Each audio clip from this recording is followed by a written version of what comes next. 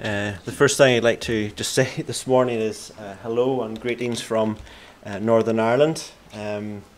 As I'm sure you've noticed, I have a bit of an accent. Takže první věc, kterou bych chtěl vyřídit, jsou pozdravy ze sboru v Severním Irsku. Jak asi slyšíte, tak mám trošku přízvuk. And so as well as the unusual circumstance for me of having to have a translator, Philip has to say what I say, but also has to work through my pronunciation of certain words. Takže je to i pro mě trošku nezvyklé mít překladatele ukázání, který teda bude muset nejenom překládat to, co říkám, ale i rozumět tomu přízvuku mému. It has been said of preachers that sometimes they could say what they need to say with half the words, and I think this morning we're going to put that theory to the test. Takže někdy je řečeno o kazatelích, že to, co vůbec chtějí říct, by se dalo vyjádřit půlkou těch slov, které vůbec použijí, a myslím, že si to dneska ověříme.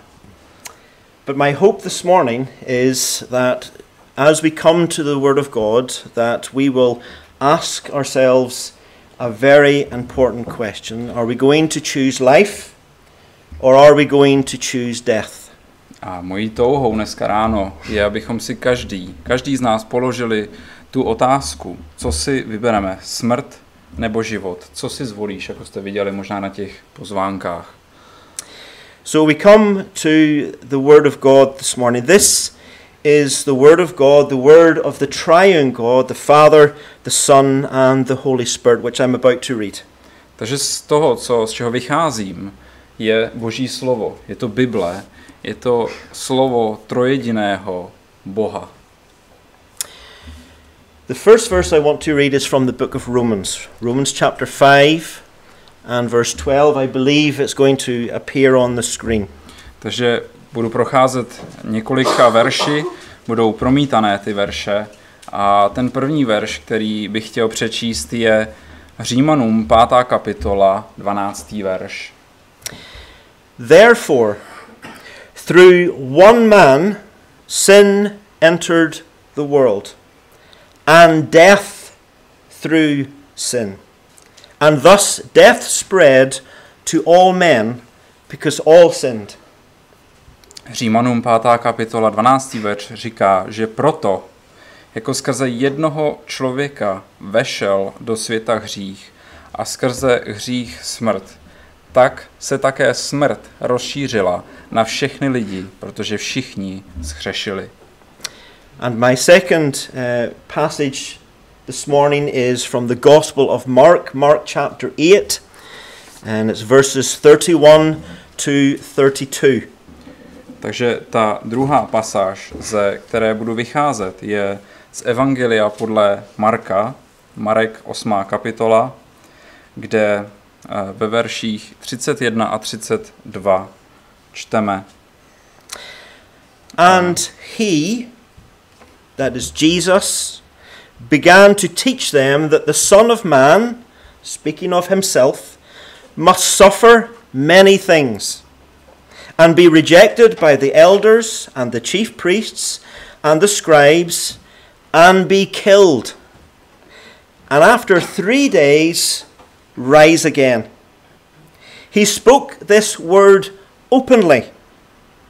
Then Peter took him aside and began to rebuke him.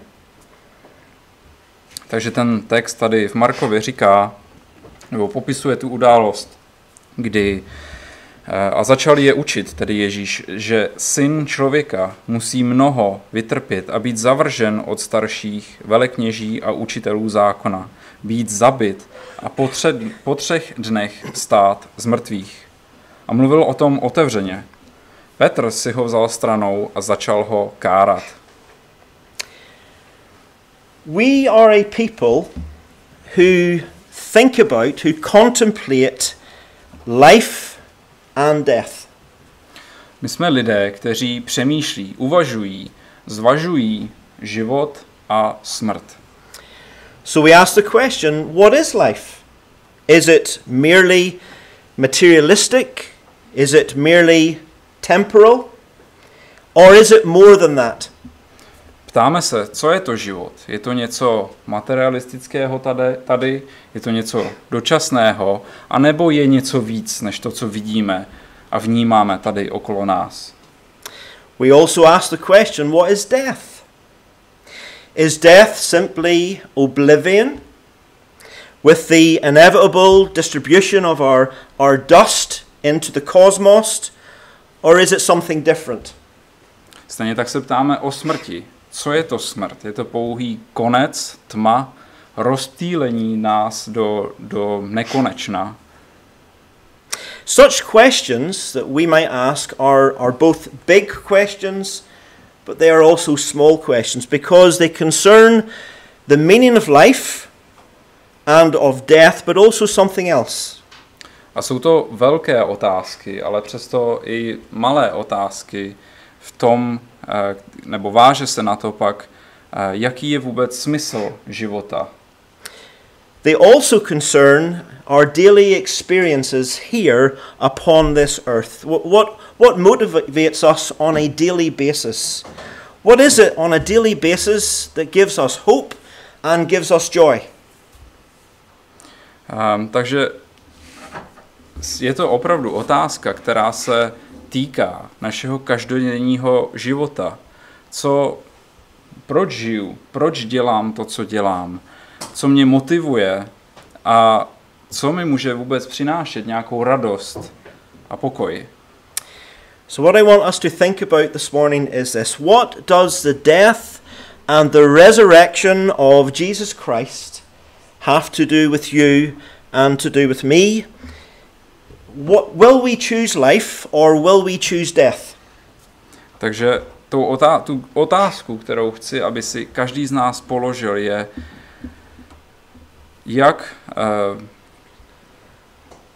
jak se mě týká, jak se tebe týká smrt a vzkříšení Ježíše Krista. Co si vybereš? Smrt nebo život? Co si zvolíš?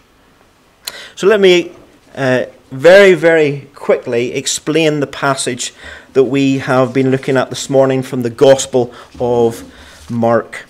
Takže já bych teď na začátek chtěl v krátkosti vysvětlit, co se udává, co se děje v té pasáži v Markově evangeliu, v té 8. kapitole. These verses are the documented record of Jesus. He is teaching his disciples what his mission is on this earth. Tyto verše jsou podrobně, pravdivě zapsány, kdy popisují ten život Ježíše Krista tady na zemi. He is going to suffer.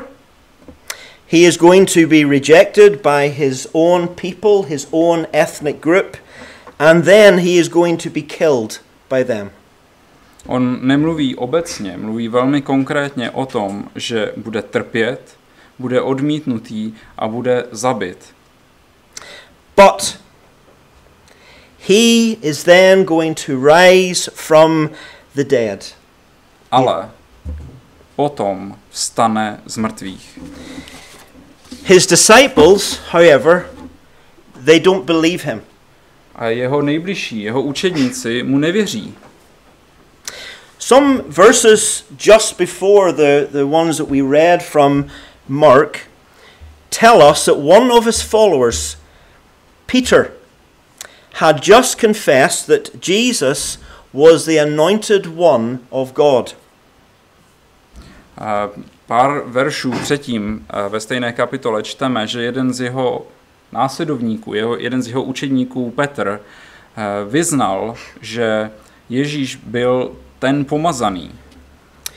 When Peter said these things, he meant that Jesus was the Messiah, the one that was promised in the Old Testament. Ta slova mají určitě váhu, protože tím vlastně ukazuje na to, že Ježíš je Mesiáš. Je to ten zaslíbený, ten, o kterém mluví Starý zákon a proroci ve Starém zákoně. This was the one who would be set apart by God to be, first of all, their prophet, to speak truth and wisdom to them.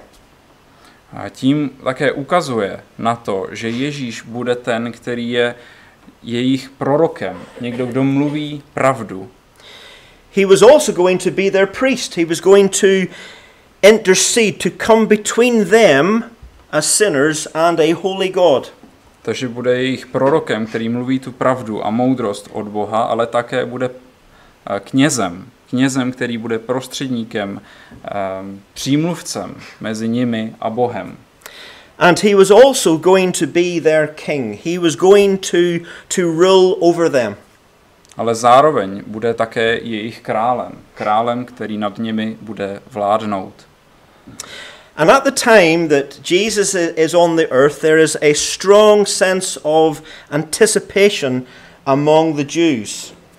A během té doby, kdy byl na zemi, tak bylo silné očekávání od Židů.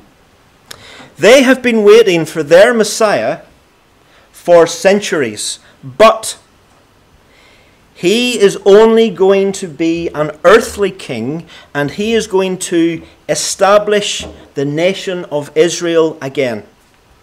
Oni očekávají na někoho, kdo už staletí očekávají na Mesiáše, ale jenom pouze na Mesiáše, který by byl pozemským dobyvatelem a člověkem, který by znovu obnovil národ Izrael.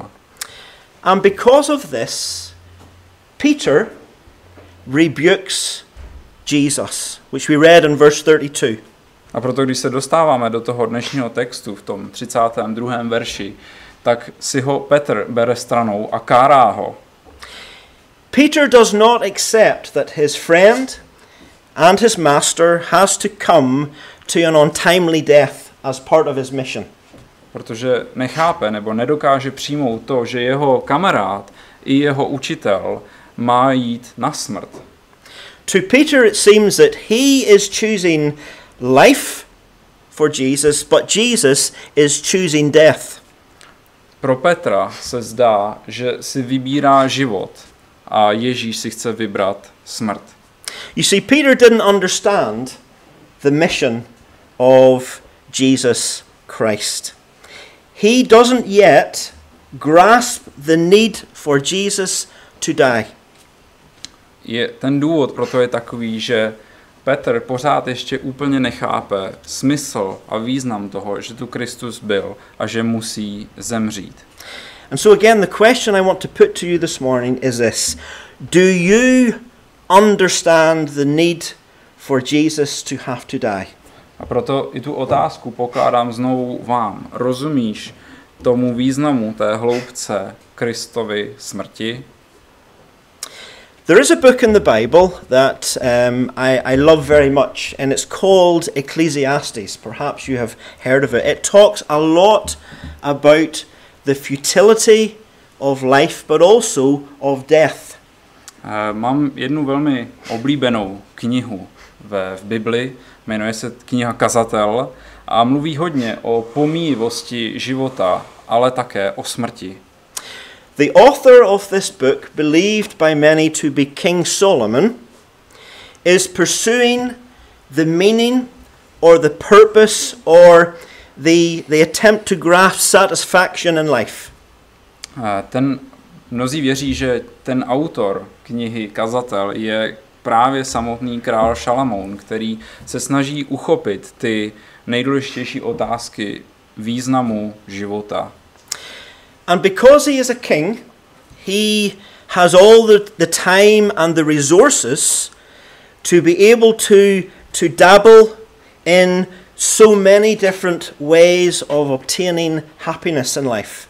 A protože je král, tak má v podstatě neomezený čas a neomezené prostředky k tomu zkoušet různé alternativy, různé názory na to, k čemu nebo jaký život by měl být.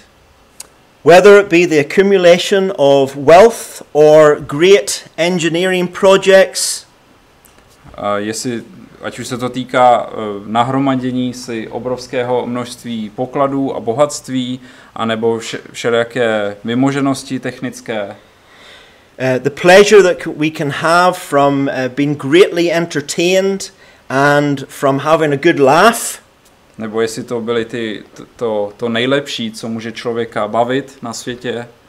Sensual pleasure even from that of an excellent wine, or indeed sexual pleasure for King Solomon.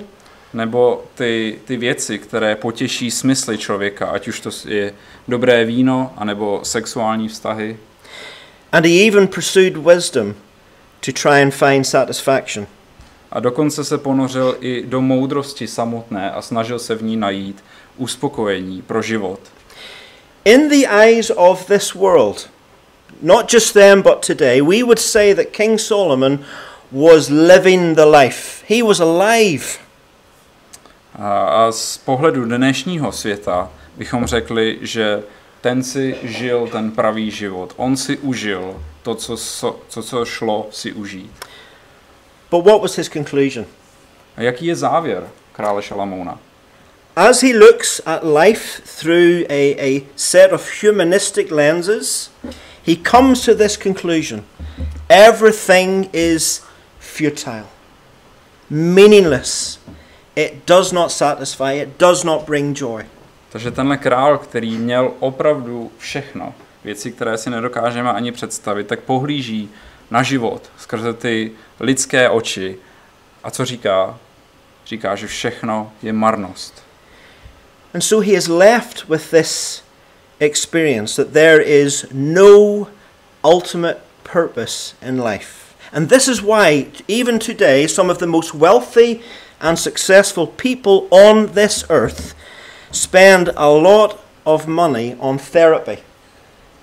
A dochází k tomu, k čemu dochází i mnozí populární a bohatí lidé v dnešní době, že všechno je marné, všechno je pomíjivé, nic nemá smysl. But there is another reason for his despair, and it's this. As he looks at life through these humanistic lens, he comes across a wall, and that is the inevitability of death. Everything, everybody is going to die. Ale je tady ještě druhá věc, možná někdo by řekl hlubší věc, hlubší otázka, kterou si, nebo věc, na kterou zeď, na kterou naráží. A to sice, ať už je kdokoliv, jakýkoliv, tak smrt je nevyhnutelná. Let me summarize what Solomon is saying in the book of Ecclesiastes. He's saying this. Tak já bych vám ještě jednou chtěl shrnout to, co říká Šalamoun, ten autor knihy Kazatel, v té jeho knize. Whether you have treated people kindly, or whether you have been cruel to people, whether you have been a wise person or a foolish person, it doesn't matter. Everyone is going to the grave. On říká, že ať už si se choval k lidem mile, byl si spravedlivý, nebo jestli naopak si byl krutý, nespravedlivý, nebo jestli si byl moudrý nebo hloupý ve svém životě, každý z nás bude čelit hrobu. No one will be aware of eventually of your existence, and you will have no recollection of your achievements in this life. Dřív nebo později na tebe všichni zapomenou na ty věci, které si docílil v tomto životě. And so Solomon experiences great despair as he contemplates the inevitability of death and the futility of a life without purpose. Takže Šalamoun čelí velkému strachu, protože skrze ty sekulární nebo lidské oči vidí, že smrt je nevyhnutelná a tím pádem život ve svém konečném důsledku je marný a nemá smysl. But I am glad to tell you this morning that was not Solomon's final conclusion. Ale tou zprávou, nebo to, co bych vám také chtěl dneska říct, že to není to konečné, k čemu Šalamoun dospěl.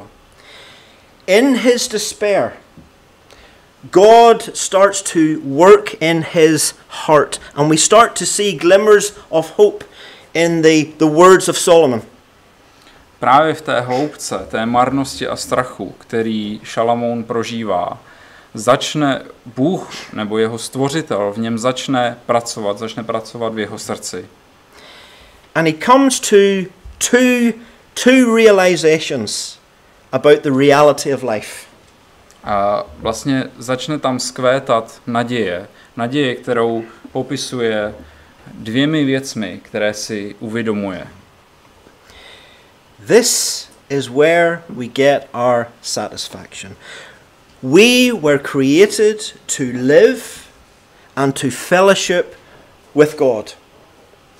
We were created to serve him and to understand his ways and to enjoy his presence.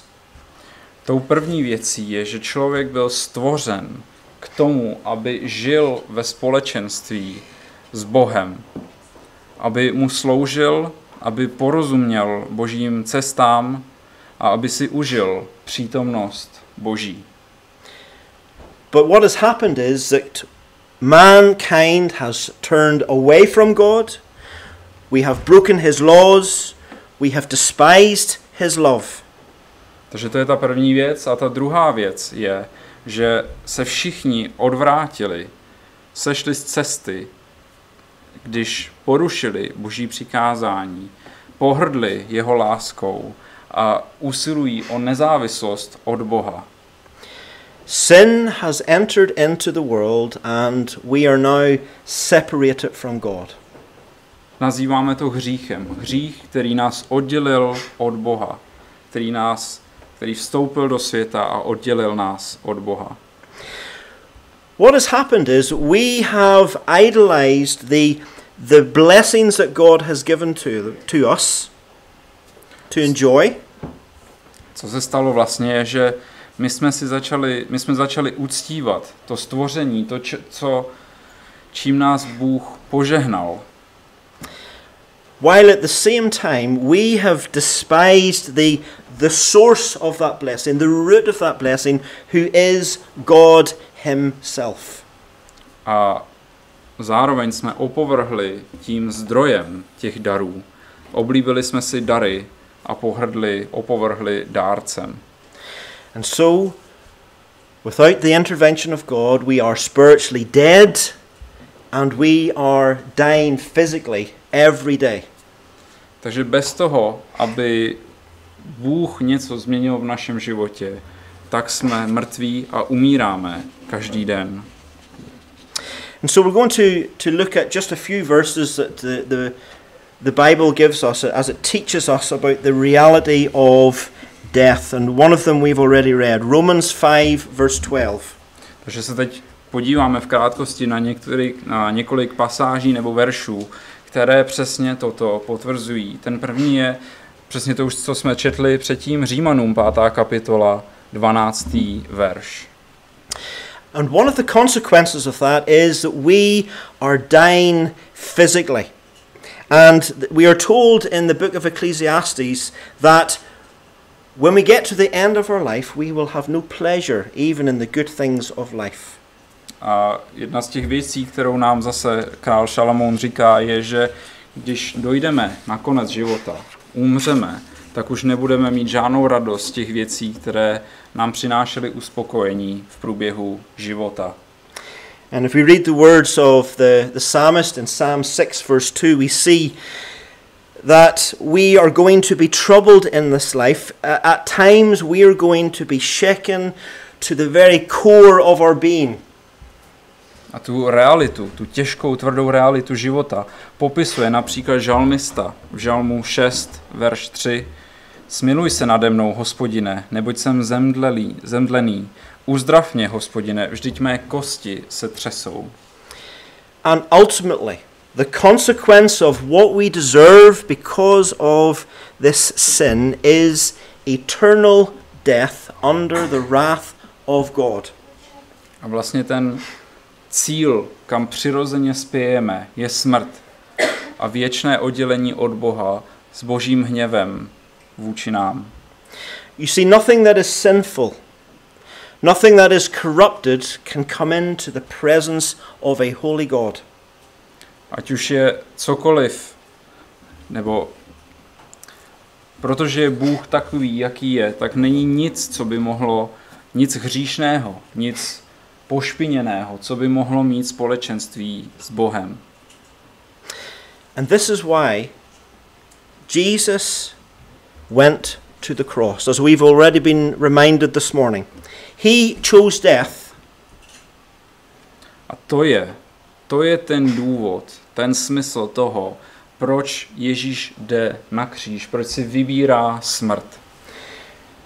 So that our sin would be transferred to him, so that the wrath of God would be turned away from us, and so that we might be able to stand before God justified as if we had never sinned.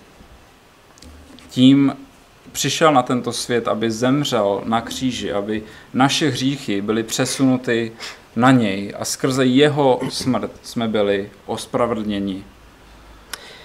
And because of that, we as Christians have received eternal life. Kvůli tomu, díky němu, jako křesťané jsme přijali věčný život. But as Christians, and not just at this time of the year, we don't just talk about the death of Jesus upon a cross. We also talk about the resurrection of Jesus. A jak už jsme slyšeli dneska ráno, tak jako věřící nemluvíme jenom o smrti Ježíše na kříži, ale také o jeho vzkříšení. And this resurrection was unstoppable. It was inevitable. A to jeho vzkříšení bylo nevyhnutelné. Nešlo tomu nějakým způsobem předejít. If you've ever had a day where you think that you are totally useless, remember this fact. Jestli jste někdy prožívali nějaký den, kdy jste si připadali bezcenní, tak si vzpomeňte na tohleto. Remember that 2 soldiers were given the job to guard the tomb of Jesus Christ for a day. Vzpomeňte si na to, že v historii existovali 2 vojáci, kteří měli za úkol hlídat Boží hrob. What a complete waste of time. V podstatě to byla marná, zbytečná práce, plýtvání časem. Because as we read in Matthew 28 and verse 6, protože když se podíváme do Matouše, do 28. kapitoly, do 6. verše, není zde, neboť byl vzkříšen, jak řekl. Pojďte a podívejte se na místo, kde ležel Pán. And for us, as again we have already been reminded, the resurrection stands as the single most powerful declaration by God that he is not just truly human, but he is also the Son of God. A jak už nám bylo připomenuto dneska ráno, tak to vzkříšení Ježíše je tou nejvýznamnější a tím největším důkazem toho, že od Boha, že Ježíš nebyl jenom skutečně člověkem, ale byl také synem Božím. And because he is God, he is the ruler of the entire world, and indeed he is the ruler of the entire universe, and he is the source of all life. A protože je synem Božím, je také vládcem celého vesmíru a zdrojem veškerého života. And he has overturned the curse of the fall, the curse of the entry of sin, and the consequence of that sin, indeed death, into this world. A on je ten jediný, který odvrátil to prokletí a dopad smrti jako odplatou za hřích.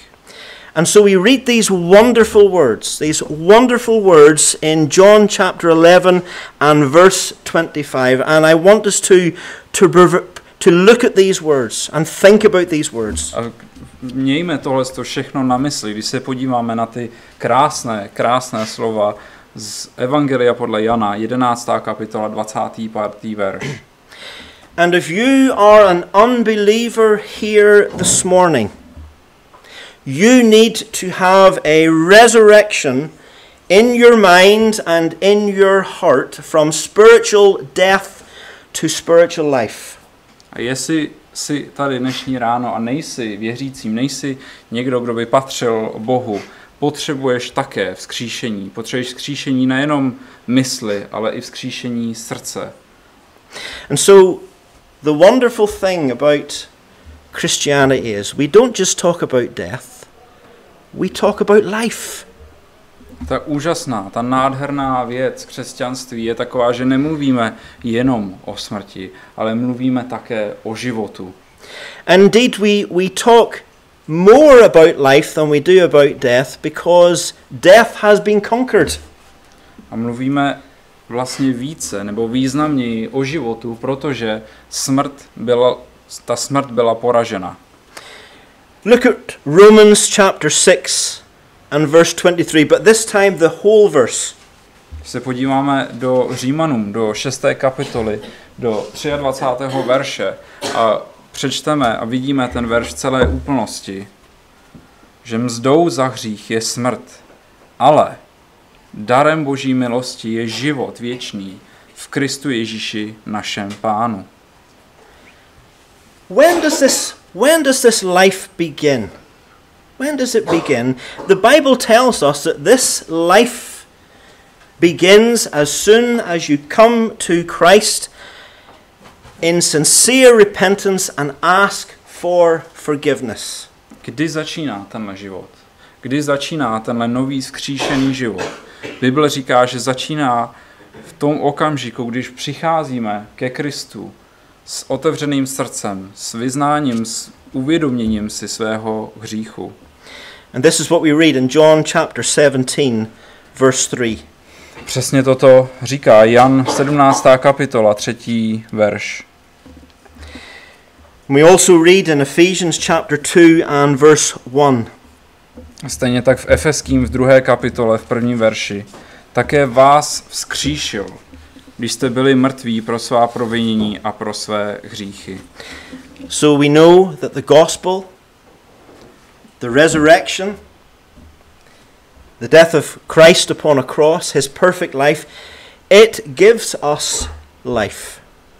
A tak vidíme v té smrti, v tom ukřižování, ale v tom vzkříšení také Ježíše Krista nám daroval Kristus život.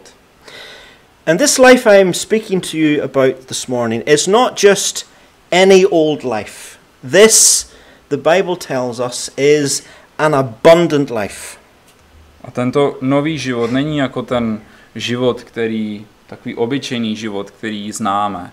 Ale Kristus říká, že máme naplněný, uspokojený život. And we read this in John chapter 10, verse 10. Přesně toto popisuje Jan v 10. kapitole, v 10. verši, že nám dal život, abychom ho měli v hojnosti. And as we see in John chapter 6, verse 35, the reason why it is an abundant life is because no matter what our circumstances, we are feeding spiritually on Jesus Christ. A ten důvod, proč je to tak naplňující život, je to, protože je to nový život, který je napojený a napájený Ježíšem Kristem, jako čteme v Janovi v 6. kapitole 35. verši.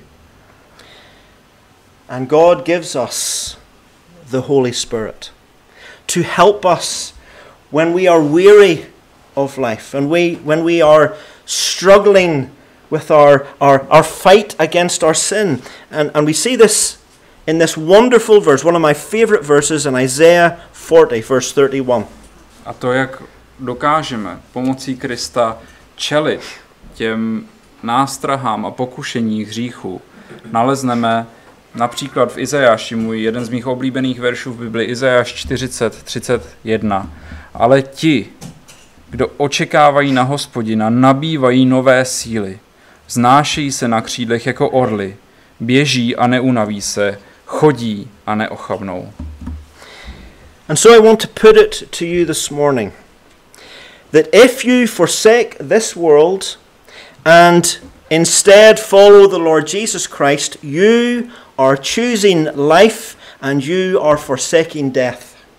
Tak zpátky k té původní otázce, co si zvolíš. A já ti chci dneska ráno říct, že pokud se odvrátíš od světa, pokud nebudeš hledat naplnění v tomto světě a co ti nabízí a přijdeš ke Kristu, vybíráš si život, naplněný, uspokojený, hojný život. And so we read these words in Romans chapter 10 and verse 9. Římanům 10. kapitola 9. verš přesně toto říká. Vyznáš-li svými ústy Pána Ježíše a uvěříš ve svém srdci, že ho Bůh vzkřísil z mrtvých, budeš zachráněn. And so I want to ask this ending question. Are you going to get busy dying? Or are you going to get busy living? A tak moje jedna z posledních otázek k tobě je taková. Čím budeš naplňovat svůj život? Budeš plnit svůj život tím hledat věci, které vedou ke smrti, anebo budeš hledat věci, které ti dají život?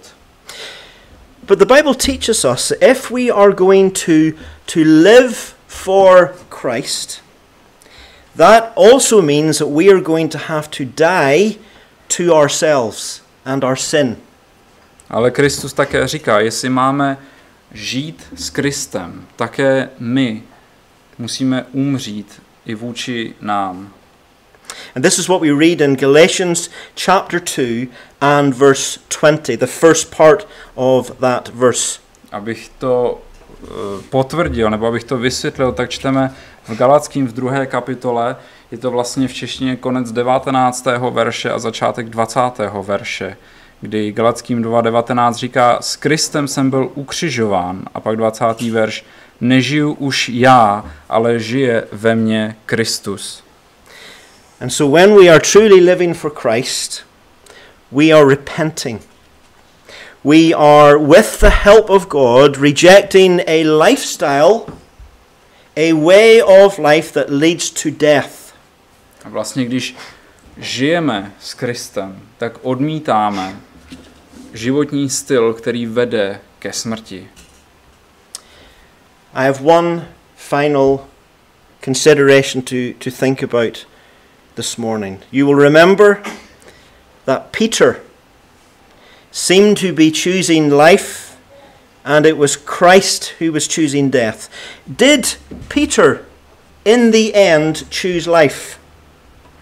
A ještě jednu věc bych chtěl, na kterou bychom mohli uvažovat dnešní ráno. Když se vrátíme k tomu Petrovi, který zdánlivě si vybíral život a místo toho, aby šel Kristus na kříž. Well, when we read about the history of Peter, we discover this. Co si nakonec vybral? Když se podíváme do historie, nebo když se podíváme do toho, co víme o Petrovi. During a time of intense persecution by the Roman Emperor Nero against Christians, Peter was crucified. Když přišla krutá nadvláda Nera, když přišlo pronásledování věřících křesťanů, tak i Petr, apoštol Petr, byl ukřižován.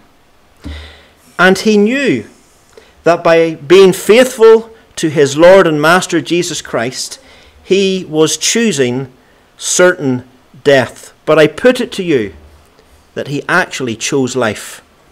A přesto, že by se v těch lidských očích, kdy kvůli své věrnosti ke Kristu si vybral smrt, kdy byl ukřižován pro svou víru, tak doufám, že můžeme vidět dnešní ráno, že si vlastně vybral život. And the Bible teaches me that when Peter died, he became more alive than he had ever been. A Bible mi jasně říká, že v tu chvíli, kdy Petr zemřel, byl ukřižován, tak se z něj stal více živým člověkem než kdy jindy. And God's word also tells us that when Christ returns to this earth, Bible nám také říká, že když se Kristus navrátí na tuto zem, Peter and all Christians who have died will be reunited with their resurrected, restored body.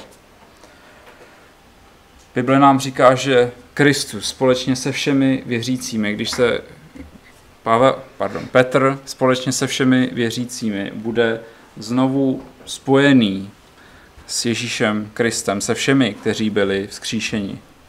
And this is why the Apostle Paul said these words in Philippians chapter 1 and verse 21, "For me to live is Christ, and to die is gain." A to jsou přesně slova, které popisují tuto skutečnost od apoštola Pavla, který v listu Filipským v 1. kapitole 21. verši říká, že vždyť žít pro mne znamená Kristus a zemřít zisk. And so I put it to you this morning, my Czech friends, do not choose death, but choose life in Jesus Christ. Amen. A tak to, co bych chtěl všem položit, mí čeští kamarádi, všem položit na srdce, je nevybírej si smrt, ale vyber si, zvol si život v Kristu Ježíši. Amen. Okay. Well, I pray.